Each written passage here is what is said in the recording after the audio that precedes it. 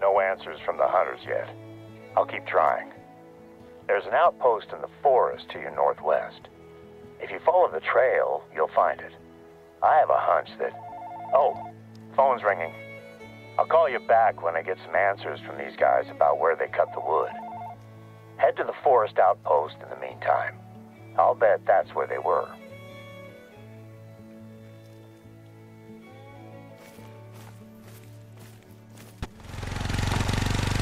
I had a chat with the hunters who chopped the logs you found at Loggers Point. Turns out that the cabin had been out of firewood, so they'd gone looking for a fallen tree to carve up. You are now in the same forest they were when they found our beetle-infested tree. Hey, I see you're near the forest outpost. Once you get up there, take a look in the cabin. There should be a backpack with some supplies in it. When you find it, just grab the whole pack.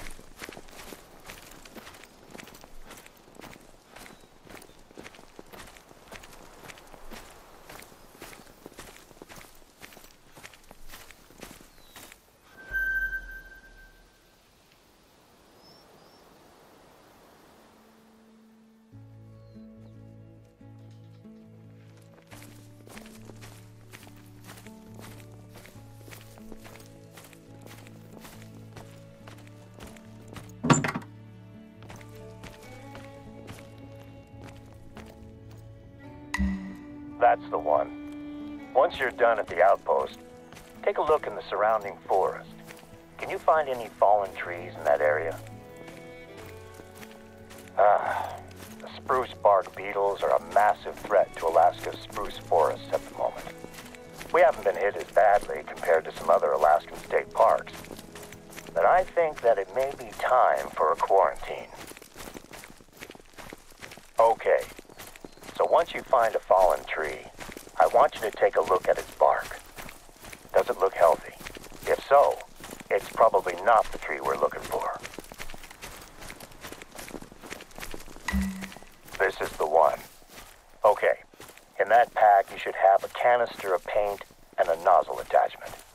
Use them to paint a big pink X on the tree. And let's take a look around to make sure the beetles haven't started to spread.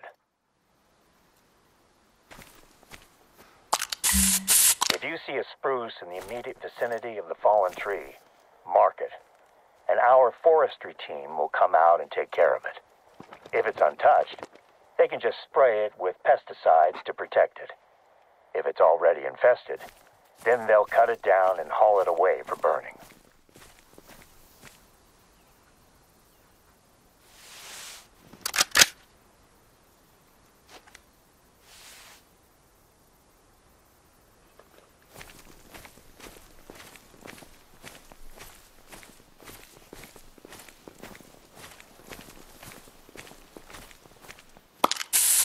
Great job. I hope we don't need to cut these trees down, but it's a small price to pay to contain the beetles. There we go. Another tree marked.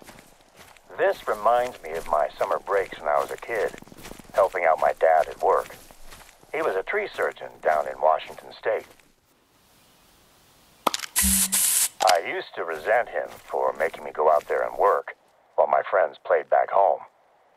Eventually, those trips also included hunting lessons, and that made them my favorite parts of the summer. That should do. I'll get in touch with the foresters. They can investigate the area and cut down what they need to. I'll make sure that they also pick up the firewood at Loggers Point. Don't want to take any chances. Thanks for taking care of this. It's becoming a full-on phobia of mine that these beetles are going to destroy the forest here.